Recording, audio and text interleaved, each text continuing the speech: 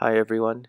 Measuring the diameters of pipes, dowels, and rods is a pretty simple task if you can reach or access the ends of the materials. But what if you can only access the midpoints and not the ends because the materials are installed in a wall or cabinet? A caliper, like this digital caliper, would be an ideal tool for this task, but not everyone has a caliper. What if I told you you may already have a tool in your toolbox that can act as a substitute caliper, and it's called a bar clamp.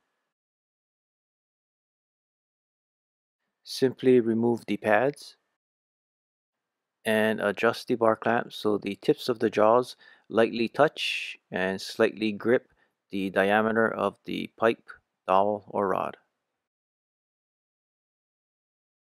Then measure the distance between the tips of the jaws, in this case 1 and 1/16 of an inch for this PVC pipe. The same process for this conduit or EMT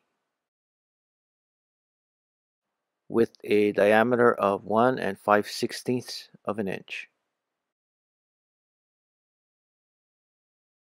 And one more example with this large wood dowel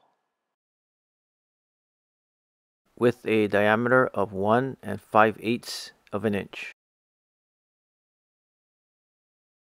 If you found this helpful, please click the like button and check out some of my other videos.